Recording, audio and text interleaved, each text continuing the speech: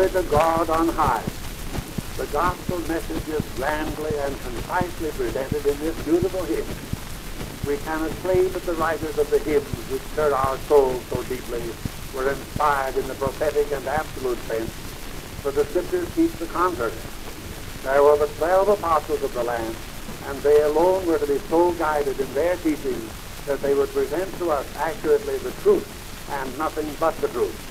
But we find that in proportion as the hearts of God's people come into tune with the Infinite One and their minds are stirred with the gospel message, God can and has used their talent for expressing in harmonious cadences His blessed truth. None can tell how much good has been accomplished through some of the beautiful hymns which have been written by faithful men and women. Properly, this hymn begins by ascribing glory to the great Heavenly Father. Properly, it declares that both the heavens and earth should be in accord in ascribing to Him honor and glory. Next comes the name of our Lord Jesus, the Lamb of God, which taketh away the sin of the world. He whom the Father has honored with so important a part in the great plan of salvation should be honored by all who reverence the Father and who appreciate the great work of salvation committed to the Son. As the Bible declares, all should honor the Son even as they honor the Father, not instead of the Father, nor as being the Father, but in His glorious personal character as God's only begotten, the fullest expression of the Father's glorious majesty and character. Next in order, the poet calls our attention to the grand outcome of the plan of salvation. Soon shall all sorrow cease, for lo, the Prince of Peace cometh to reign. There could be no proper presentation of the gospel which ignores the millennial reign of Christ. As Jesus taught His disciples to pray, Thy kingdom come, Thy will be done on earth as in heaven, so also He taught them to wait for the kingdom as God's agency for bringing about the wonderful change in human affairs. Jesus invited us to become His disciples, to follow Him, that we might share in the kingdom, that we might be the royal family, to reign with Him for the blessing of the world, for the uplifting of the fallen race back to human perfection. Oh yes, that reign of 1,000 years of Messiah and His church, the bride, is the very essence of the gospel of God's love, of the divine arrangement for the world's salvation.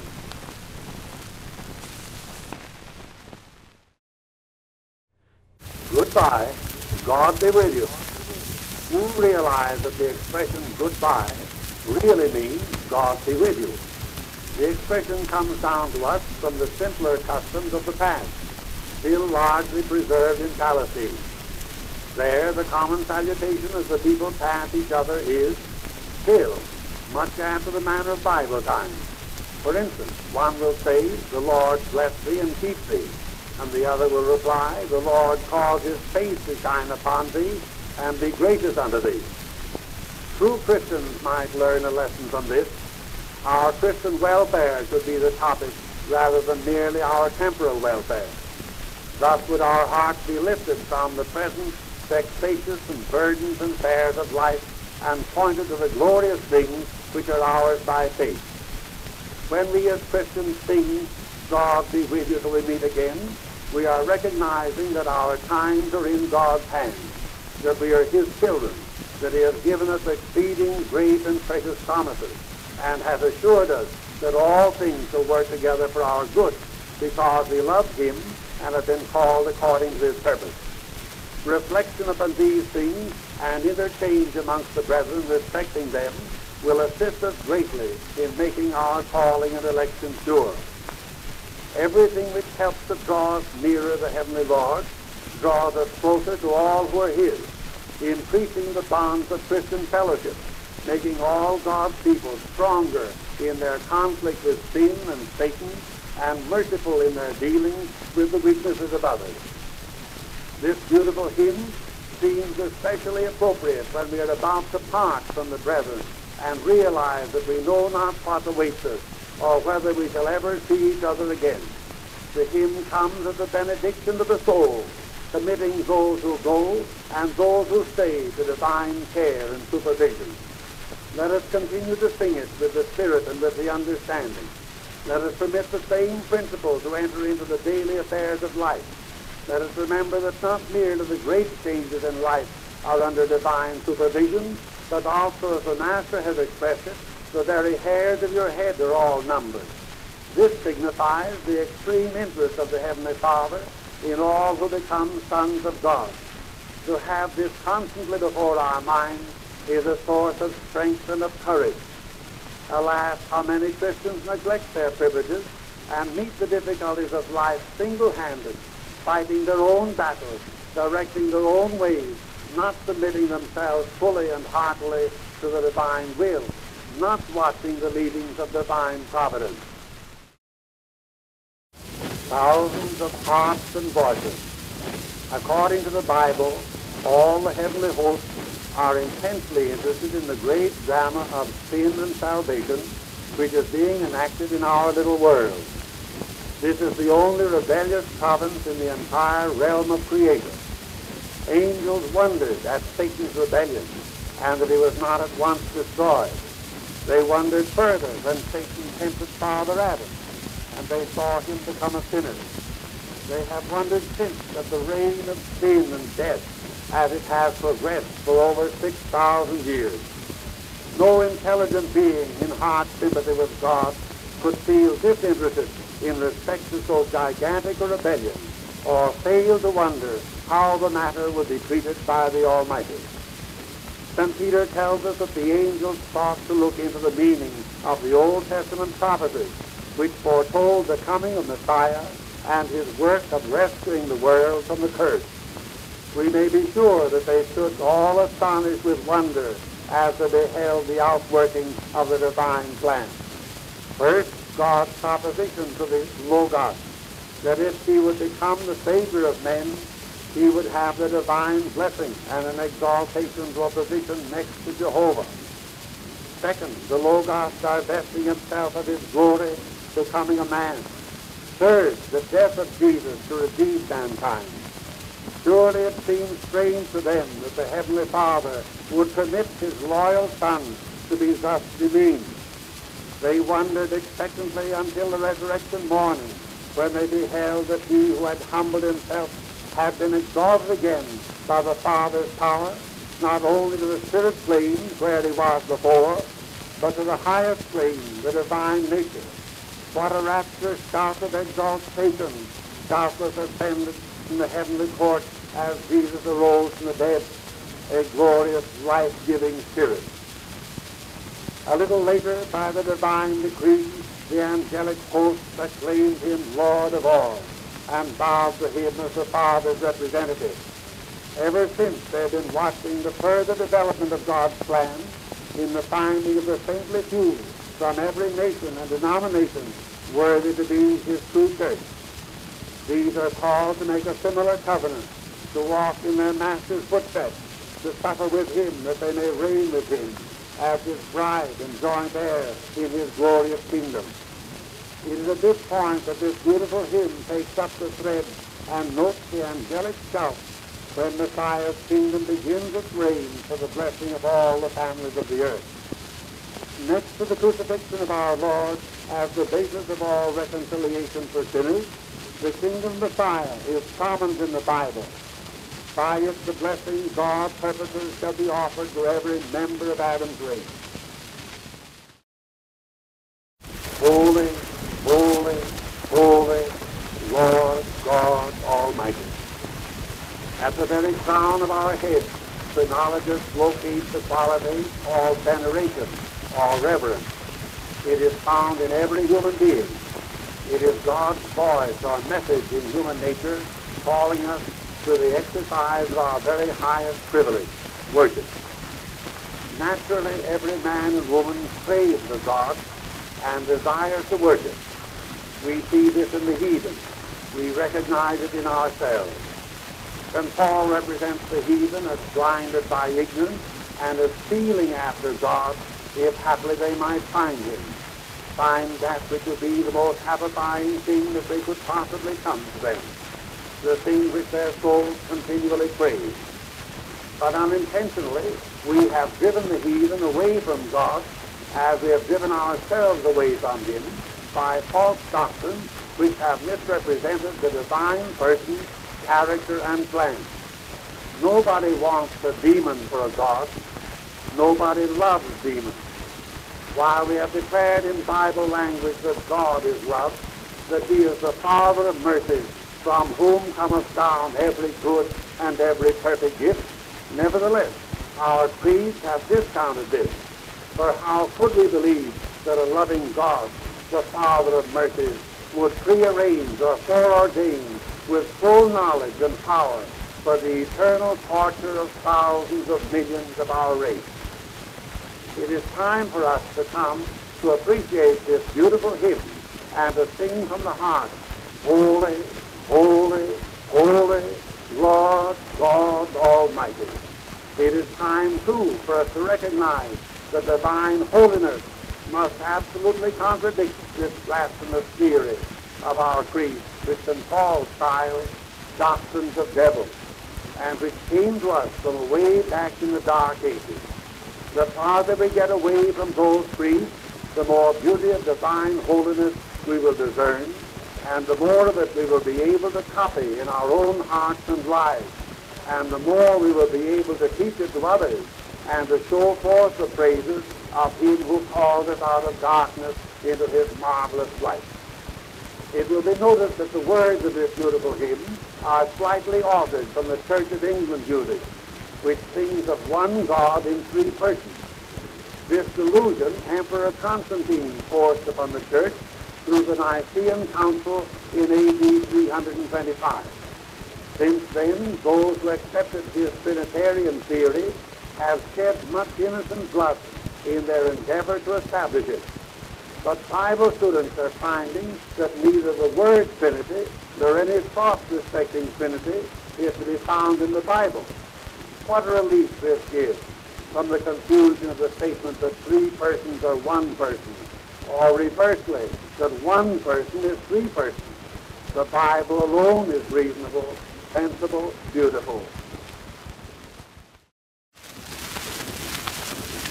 How can we keep from singing? This glorious hymn most wonderfully pictures the joy of the Christian faith. The experience of the Christian should not be an evanescent one. Outwardly, he may have the same sorrows as others, but inwardly, he has the peace of God which passeth all understanding, ruling in his heart. It is like living in a new world, wherein the clamor of the present times is indeed heard, but not so much heeded, because he hears the ringing of the music of the new dispensation. The Christian's heart is with his Lord. His expectations are not for earthly wealth or fame, but for kingdom glory, honors, privileges, and services. Even now he rejoices in his wonderful opportunities for service. He is an ambassador for Christ, a representative of the coming kingdom, a finger post, a director for those who are feeling after God and wishing to be in harmony with him. As years go by, the Christian's experiences, if they are proper ones, grow richer and richer. Earthly joys and comforts may be taken away to prove his faithfulness and loyalty to God. But the fact that he is still in relationship to the Father and the Son is a source of continuous pleasure. It offsets all his losses. His faith grows stronger under trial. His inmost calm is the more serene. He looks forward trustingly, realizing his Master to be the King of kings and Lord of lords. He feels like singing, yea, often like shouting, though filled with being to the Spirit, a sense of the divine presence. The apostle admonishes, set your affections on things above and not on things of the earth. And this thought is imaged near the close of his hymn. As we lift our eyes more and more to the heavenly things, the intervening clouds become less and less, and the realities of the future life deepen their impression upon us. The pathway so rugged and narrow gradually smooth as the child of God gets a firmer hold upon his old nature and brings into subjection to the new mind. He learns to love the narrow way, not merely because of the glorious outcome at its further end, when he will be received into his Father's house on high, but also because of present privileges of service in this way. The storms of life, its sorrows, its tears, do not penetrate so deeply as once they did. They are counted as light afflictions. All things are mine since I am his, the Christian joyfully sings. The development of the Church of Christ is the great work of God for the present age. All the powers of heaven are enlisted. Soon, however, the great work of blessing the world will begin, for the millennial age is already dawning. The Christian firm foundation. Christians have often been laughed at as credulous because, by God's arrangement, they must now walk by faith, not by sight. Eye hath not seen, nor ear heard, neither hath entered into the heart of man the things which God hath in reservation for them that love him. Yet nearly all thinking people have certain notions as to the future, nearly all expecting a future life. Some speculate that the dying are really more alive than they were before they died. Others speculate along evolutionary lines and tell us that their hopes for the future is not for themselves, but for their posterity, who may reach such a state of development as will permit them to live forever. All these speculators must admit that they have nothing more for their belief than mere conjecture, no revelation from God, no proof. The Christian's position is a much better and more reasonable one. He trusts not to his own speculations, nor to the speculations of others, realizing that these are of little value. He accepts the Bible as the Word of God. He is there informed that God has provided for the recovery of the entire race from the sentence of death, and that eventually all the willing and obedient may yet attain everlasting life through the merit of Christ's sacrifice on Calvary. The Bible does not set before the mind of the Christian the absurdity that the dead are more alive than before they died. The Bible declares that the dead are dead, or figuratively asleep, and would have no further knowledge or interest in anything under the sun except through the divine arrangement, the resurrection of the dead. As by a man Adam came death, by a man Jesus also comes the resurrection of the dead, says St. Paul. The Bible tells us when this resurrection will take place, namely at the second coming of Jesus, when he shall establish his glorious millennial kingdom, promised through Moses and all the prophets, and through Christ and the apostles. Does not the Christian have a firm foundation? He not only has God's word for his faith, but he has a reasonable faith, confirmed by everything known on the subject. We know that we all die, and that the dead apparently know nothing. We know that they could suffer neither joy nor sorrow while asleep in death. The only hope for any then is through a resurrection. And this is exactly what the Bible tells.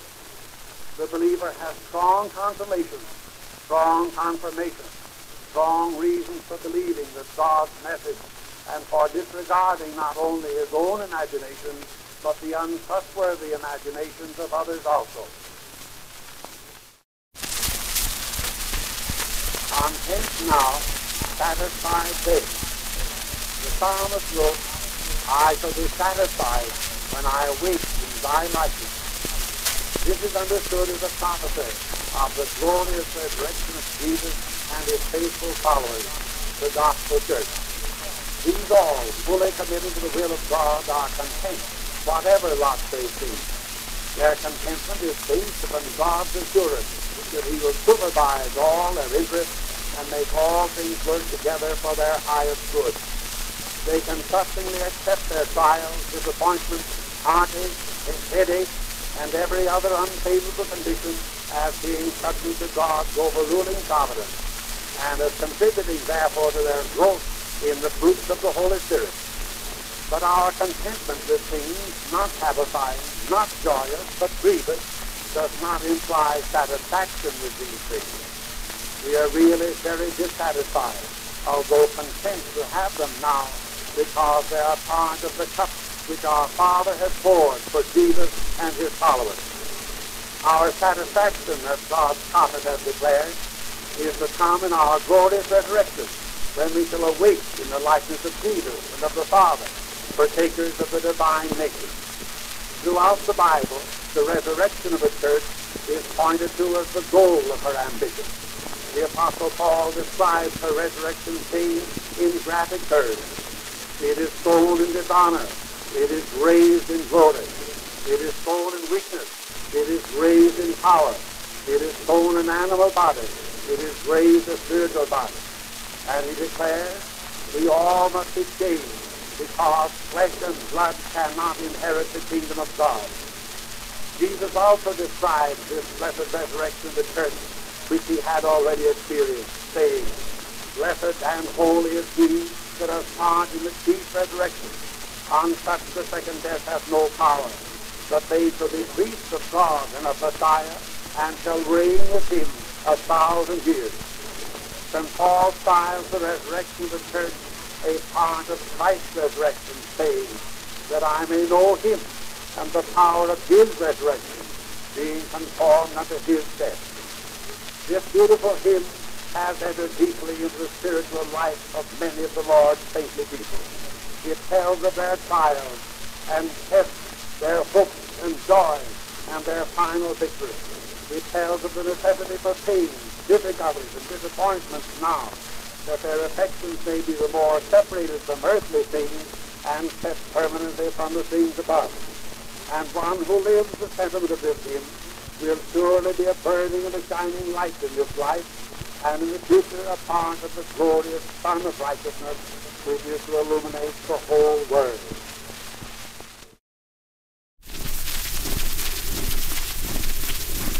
Coming to Jesus, into nearly every human heart at some time there comes such an experience as this beautiful hymn suggests, a feeling of loneliness, of desolation, of the need of an unchangeable friend.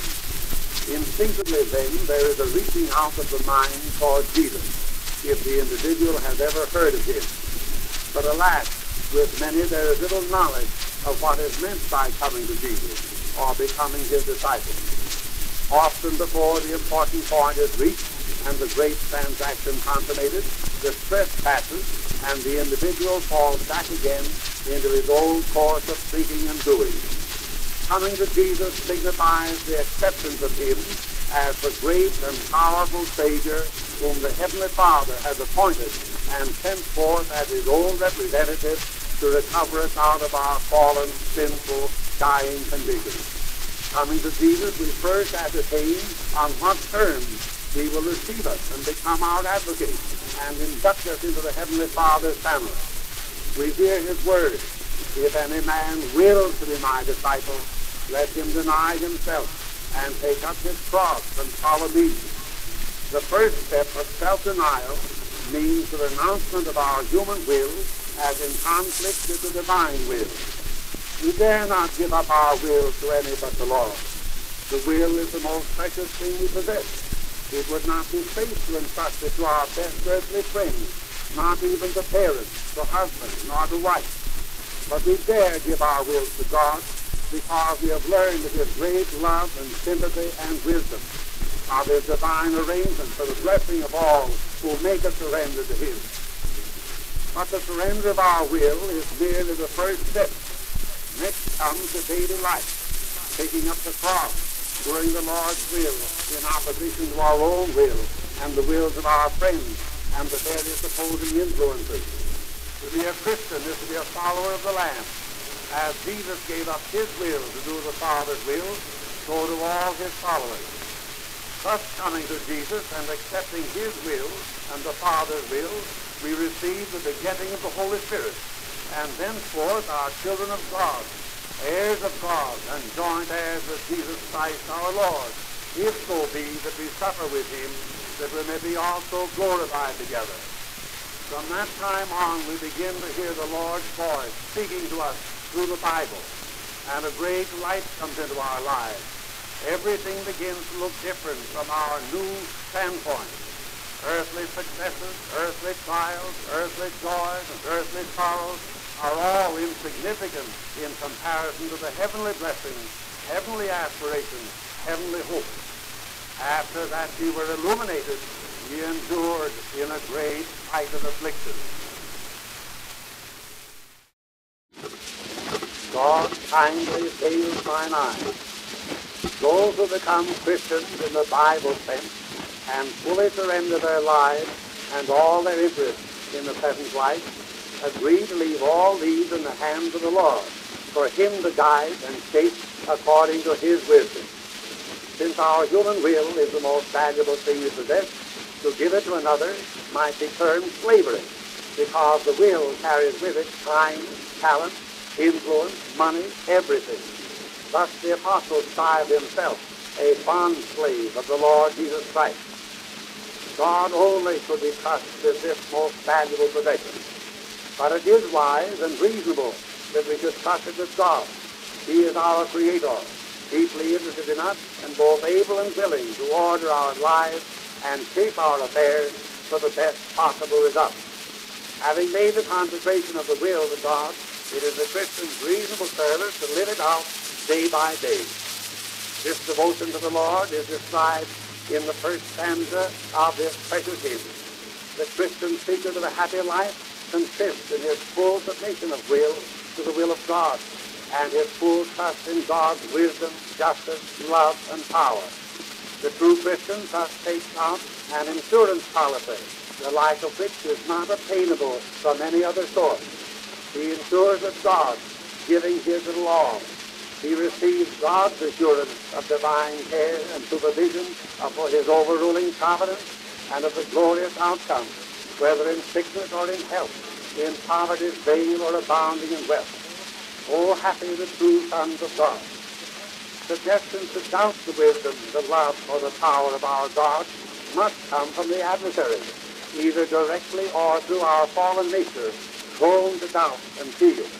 The adversary and all his suggestions are contrary to God's word and are to be resisted with our wills, our minds, resolutely.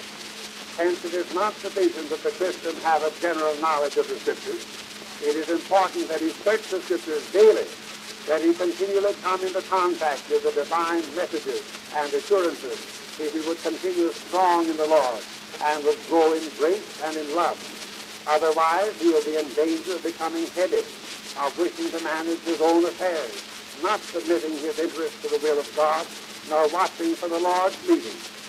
The Christian who walks close to the Lord will seek to note the leadings of his providence in even the smallest affairs, and experience it, knowing that there are important lessons to be learned in the school of Christ, and trusting in the divine promise that all things shall work together for his good.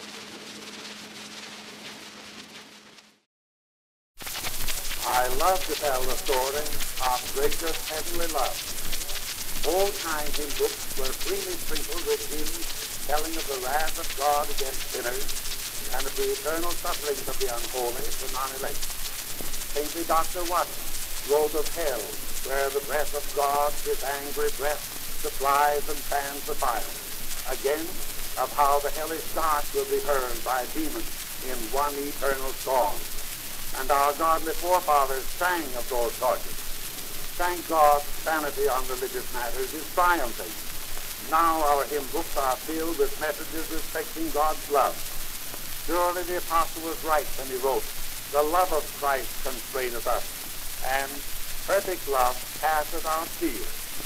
Satan has used the lash of fear to drive away from God those who by nature would have been inclined to feel after him. Nobody is drawn to a demon. Nobody is interested in a book telling about a demon and his plans. By thus misrepresenting the Almighty Creator, from whom comes every good and every perfect gift, Satan has driven mankind away from God and the Bible, his message of love and mercy. St. Paul prophesied concerning that long period of darkness in which these evil doctrines respecting God's character were concocted and put into the creeds and hymns. He declared prophetically, "The many shall depart from thee faith, giving heed to seducing spirits and doctrines of demons." This prophecy was fulfilled during the Dark Ages from the 4th century to the 16th. From 325 A.D., when the first creed was made, down to the Reformation time of the 16th century. Gladly we've been emerging from the darkness and from the superfying influence of the errors which the Bible styles drunk with false doctrine. Today the majority of intelligent people realize that something is wrong, but they know not what. Comparatively few have learned that the trouble is entirely with the creeds of the Dark Ages and not with the Bible. Christians have known and have sung about the love of God for centuries, but it is impossible to reconcile what the creeds told us respecting the evil designs of our Creator against our race as a whole with any conceivable view of His true justice and true love. With one heart we have turned away from those nauseating creeds of the past, but not many have yet found the beauties of the Bible and the message it bears when rightly understood, as told in this reel. To such the gospel is indeed a satisfactory portion. And is it any wonder that those who have heard the love message delight to tell it off to others? How could a loyal child of God hold back the old story? The wages of sin is death, not torment, and the final annihilation of the incorrigible in the second death is but a part of the gospel.